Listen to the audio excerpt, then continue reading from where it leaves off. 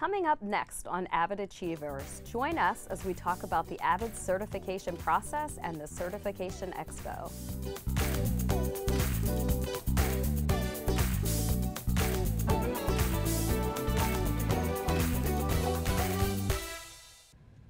Hello, and welcome to AVID Achievers. I am your host, Dot Arita, coordinator of AVID. Today on AVID Achievers, we will talk about the AVID certification process and visit the AVID Certification Expo. Each year, the 31 secondary AVID sites must participate in the AVID Center certification process to maintain their status as AVID certified sites. AVID Center is the national program which maintains standards sites must meet to be considered AVID certified sites. Teachers prepare for certification throughout the year by working towards outcomes set forth in their AVID site plans. The AVID Certification Expo is held each year in April and is a celebration of the hard work of the teachers, students, and site team members at each school. Today I am joined by Alexis Poganowski, the AVID Teacher Specialist. Thanks for joining me today, Alexis. Happy to be here. So the AVID Certification Expo is a celebratory day. It starts bright and early in the morning, and we have visitors come from the businesses, communities, schools, and central office to hear about the great work done at each of the schools in our system. Tell us more about this part of the day. Even though it does start so bright and early, I think the first thing I would say is that you can really feel the excitement in the room. All of the coordinators come, they begin to arrive and set up their boards, and they're speaking with one another, talking about the year, catching up, and they're really ready and excited to bring in visitors from the community and from the board to see all of the hard work that they've done the whole year. So at the Expo, schools are able to share some exciting initiatives and successes that their schools have experienced throughout the year. Let's see some of those highlights now. So we just started a mentorship program at North County High School where we're taking AVID juniors and pairing them with AVID freshmen. And right now we're in the process of doing a bunch of getting to know you activities.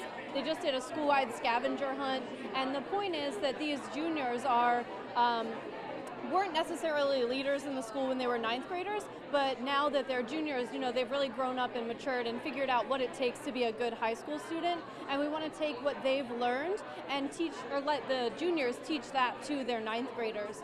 So it's really exciting because the ninth graders, they have these juniors that seem so cool and like smart and involved, and they really look up to them even if they don't want to admit it immediately. But it's been a really cool program because they've already started this bond with each other, and it's really exciting to watch. Southern High, we're having a great opportunity for kids. Kids are getting into colleges. We're up to about 90%. We have our seniors are earning we're up to about $900,000 in scholarships, which I'm really excited about. And we raised a lot of money for an AVID scholarship as well. We're going to be able to give about $2,000 just for AVID kids at Southern High as well. So I'm really excited about that too. As the Southern school performance coach, we've really realized how AVID strategies really changed instruction and changed student performance. And so we've taken our AVID strategies really into our school improvement plan and trying to push it to go school-wide. The best part of AVID at Meade Middle School this year is the amount of ownership the instructional leadership team has taken in spreading AVID methodologies. We've really implemented a lot of wicker strategies and done several PDs on strategies that can help kids. Right now, well, we just got a brand new school, so that's really fun. In AVID, we're learning about, I'm a senior, so we just finished a financial aid lesson, which was really helpful for me, especially going to college next year. I'm also an intern at the middle school, which is a lot of fun because we help the kids with binder checks and tutorials, and it's fun to just go back to the middle school and see where it all began. Yeah, at South River High School, we focused this year on rigor. First marking period, 55% of our students had a C or better in their core classes. We worked really hard with writing and reading skills, Socratic seminar.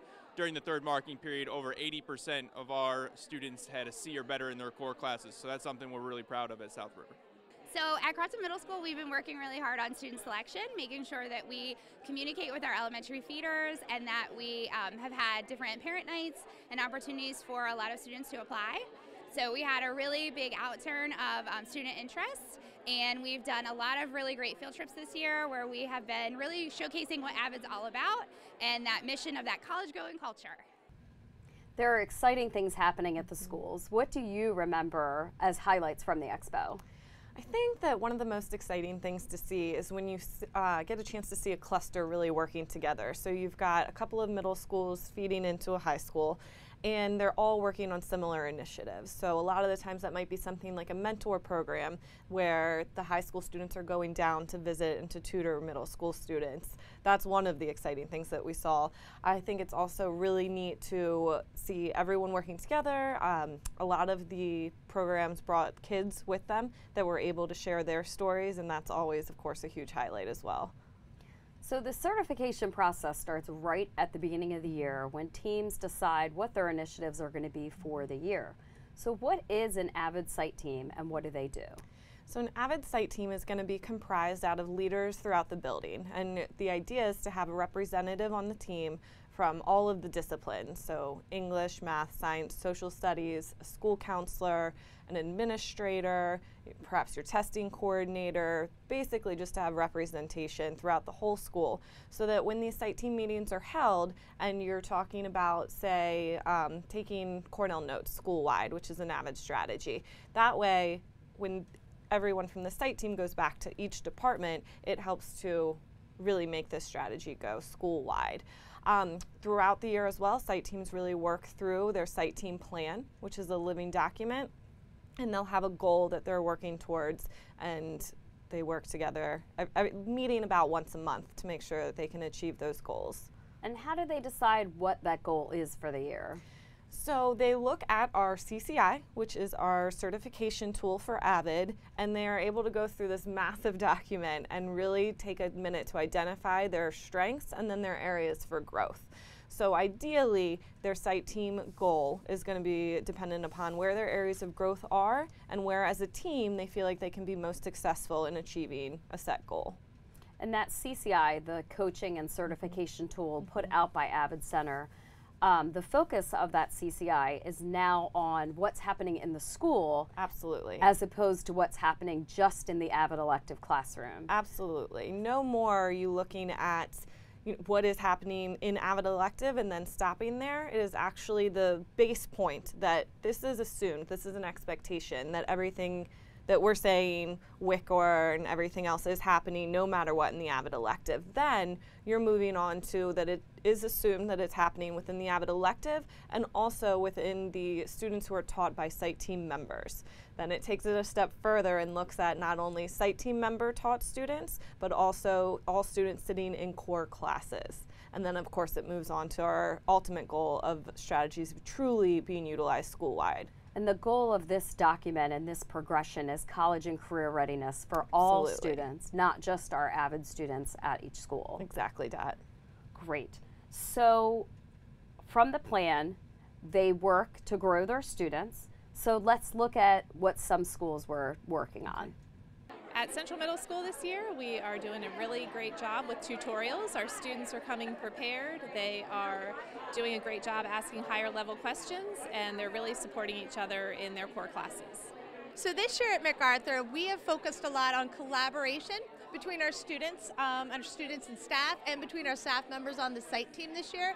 And we've focused a lot on inquiry, how to ask really good questions, how to delve deeper into topics. So if you see on the board, we're actually practicing a lot of the Costas levels, how to ask, instead of level 1 questions, going on to level 2 and level 3 questions. AVID program has seriously been something that's to talk about at our school because everyone knows that AVID kids have like all these, all these opportunities to do so much more with their lives, and they understand that AVID kids are really on their rocker with knowing what to do, where to go, what kind of benefits students are provided at our school and other schools and other opportunities that we have outside of school.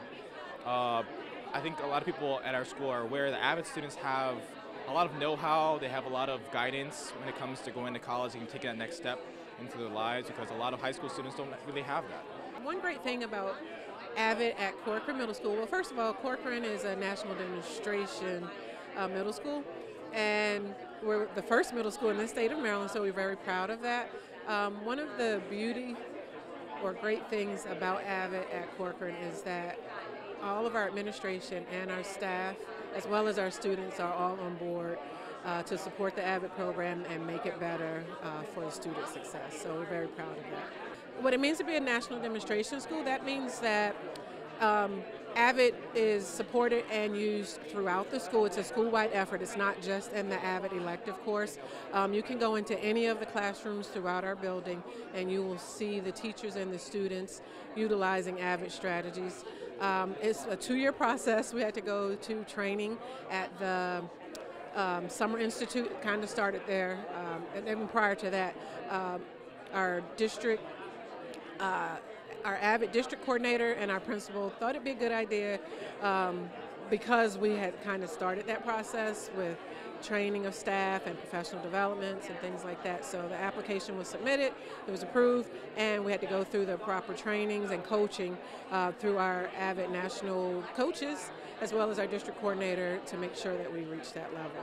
Over the last 3 years, Glen Burnie High School has been a Wicker pilot. We've infused AVID strategies in everything, including the SIT plan, our PMOCs, which is our subcommittees for SIT, and we've also created a new mission statement which really reflects our goals of being college and career ready. So it looks like these plans lead to progress. So once you have your plan in place, then what happens? So once the plan is in place, the idea is that the goals are being monitored through a continuous improvement cycle. And in AVID, we focus on plan, do, study, and act to make sure, and that continues. That doesn't end with act. You know, after your actions, you need to go right back into the planning phase often. This very closely follows the continuous improvement model that our school improvement plans follow as well. Ideally, there is a very strong link between our site team goals and the goals that are laid out in the school improvement plan. So throughout the plan, do, study, and act phase, the site team should be analyzing data, going through, deciding if an initiative is working or not, and both monitoring the implementation of the goal and then the effectiveness of the goal. Great. And then how does the certification process continue? So it continues through data collection. Hopefully the team is going back and revisiting our tool, that CCI that we talked about, going through and making sure that progress is coming. They identified those areas of growth and they want to make sure that they've been able to, through their site team goals, to increase to a higher level for those. And they're adjusting their actions, they're looking at barriers and how to overcome barriers. Absolutely. What works and what hasn't worked, and they're just constantly changing and evolving to reach their goal. Right, as I said, it's a living document, so we really encourage that that goal, you know, is changed and those action steps change to address the needs at the given time and based on the data that whether it's working or not. Great. So the students really benefit from the work of the site team. Students joined us at the expo as well, and they shared their pride in their programs. Yeah. One thing that is great about Old Mill Middle North AVID is the field trips that we take to colleges. When we take these field trips to colleges, it prepares us, we get a more look into what's out there, what we can do. It gives us ideas of where we can go with our future, of other things. We talk to students, we talk to professors, we talk to the people in, with the financial area. It's really helpful. I find it to be very helpful in our school. AVID at Old Mill High School is really good. It's a really good experience. Our seniors have raised $4.5 million in scholarships this year. 75% of all seniors that have applied in the AVID program have gotten into and been accepted to a four-year university. This year we held the 13th annual Student AVID Leadership Conference at our school, so that was a really good experience, and we got to meet with a lot of interesting people and a motivational speaker. AVID at Old Mill High has definitely gotten me where I want to be, and it's a really good experience. So at Chesapeake, we've done a lot of work with the college application process and a lot of the stuff after that about getting in and choosing your college. So the program's helped me a lot with all my decisions and stuff. So it's been a long ride, but it's been helpful to have the AVID program there to help me and guide me through all the things I wouldn't have known without it. At the expo, visitors attend to learn more about what is happening in the schools and to celebrate our accomplishments with us. The Morning Expo is open to the public, with invitations sent to business partners, Board of Education members, and school and central office staff. Each school prepares to showcase what their school's work was for the year. So the expo looks like a lot of fun and a lot of celebration, but that's not the whole part of the day. So what happens after the expo portion? So after the expo portion, even though the morning is fun and very celebratory and a great chance to show off a program, I think that the afternoon is my favorite part because that's where we really get a chance for coordinators to delve into the nuts and bolts of their program. They get a chance to share their successes throughout the year and lessons learned. It's a time where coordinators can learn from each other, really grabbing on to great ideas, and also, again, learning what maybe they should and shouldn't try. So in the afternoon, we move down to the boardroom, and every coordinator gets a chance to share their portfolio. The portfolio is something they work on incredibly hard throughout the entire year, collecting not only evidence that supports their site goal, but also evidence to support the many domains and indicators, and to prove that they're running a program with fidelity. This is a lot of data pieces, a lot of student samples of work, examples of teachers taking on leadership roles within the site team, maybe running a PD based on a Wicker strategy. So all of this time they really get to share with other coordinators what's going on. Not only with other coordinators, and this is probably even the more exciting part about the afternoon portion of our expo day, is we also bring in very key people from around the county. We look at bringing in principals who we want to showcase what AVID is doing. We bring in people throughout the Board of Education, the offices in Riva Road, so that they have a chance to see the incredible things happening within our AVID programs at our school. In the last few years, we've really seen it grow to not only what's happening within the AVID programs within our school, but truly what these AVID programs are doing for students school-wide. Recently, I think those are the ideas that have been most exciting to hear shared between one another. So it sounds like this is a really good time for the site coordinators to hear from each other and to really gather some ideas for how to move their own plans forward in the next year. The AVID Expo seems like a busy and exciting day. There is so much to celebrate within the AVID programs in our county. Let's look at a few more of the successes shared. What we are most proud of this year at Chesapeake Bay is our college-going culture. This year we've created t-shirts to wear for our College Wear Day on Thursdays. We have college trivia days also that go along with our College Wear Day. We have teacher nameplates that we've created for all of our teachers to display the colleges that they went to, and getting the idea of college and career out just to the other classes besides just the AVID classroom. So this year at George Fox, we kicked off the year with an AVID dinner, an AVID family dinner, and I think it was all about creating leadership opportunities for the students, and it was all student-led. We had student speakers and student MCs, so it was a really awesome program, and it set the tone for the year.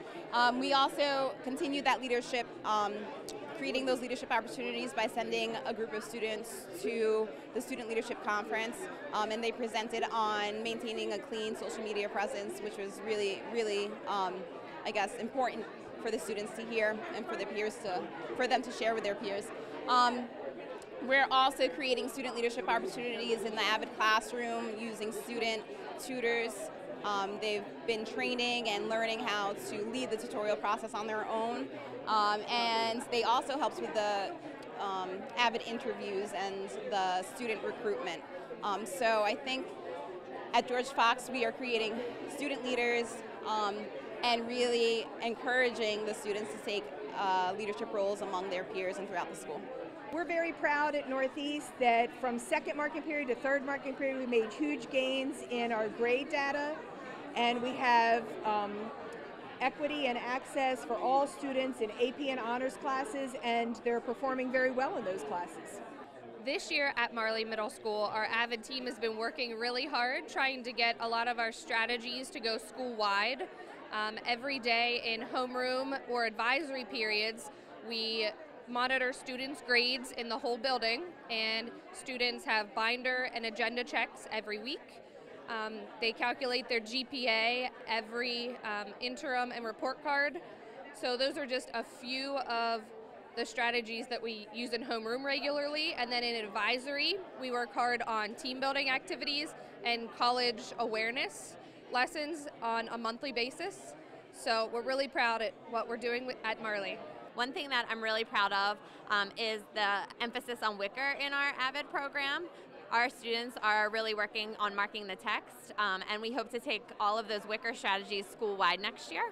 My name's Rhonda Biskup, and I'm the site coordinator at Brooklyn Park Middle School. I'm really proud of the students there because this year they've really improved their collaboration skills. They're working well together, and during tutorials they're asking higher level questions, and I look forward to seeing them improve even more with those collaboration skills. My name is Paige Menifee, and I'm the AVID coordinator at Lindale Middle School. And this year we're really proud of our students. One of the things that we started this year was a student ambassador program with our AVID students. They have to apply in order to be a student ambassador.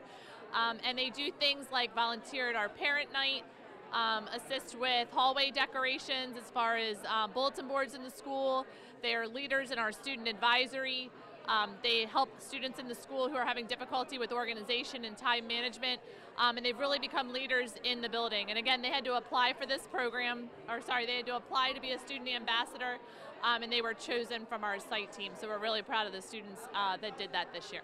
One of the great things happening at Broadneck is our site team, with the support of Mr. Todd, our principal, has been able to do faculty professional development at least 4 times this year, where we've been able to teach other teachers about just good teaching practices that AVID incorporates. So now more teachers at Broadneck are incorporating AVID strategies in their classrooms.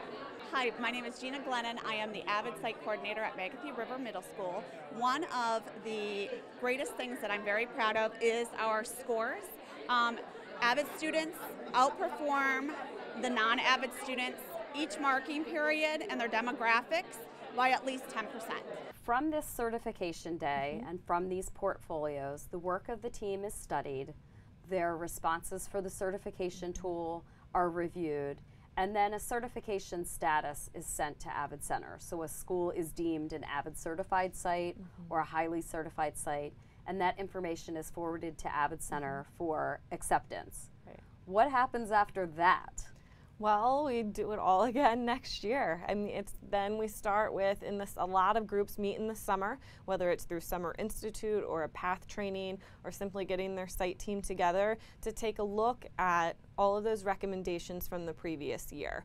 What did we do well? What can we still work on? Because there's always more to improve until we get 100% of students having the opportunity to go to a 4-year college. So tell me a little bit about this Summer Institute or path training that you mentioned. Sure, so we offer several different opportunities. AVID always offers their Summer Institute.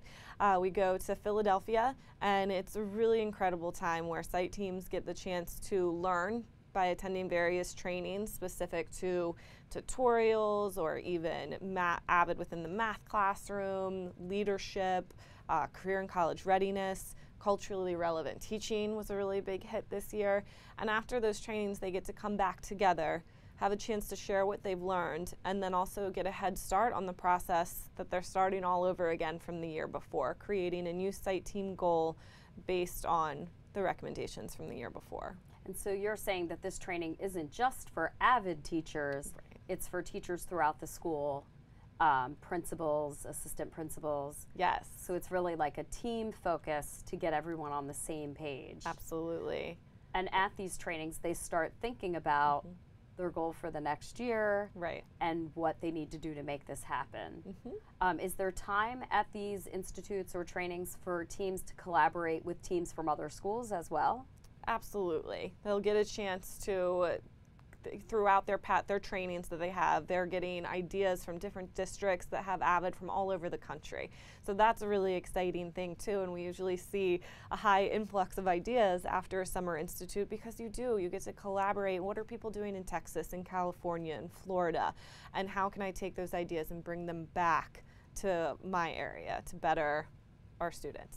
And I'm sure that collaboration really helps us to drill down into some of the issues that we're having, maybe with like recruiting tutors or, providing advisory lessons that help all students with their college and career readiness goals.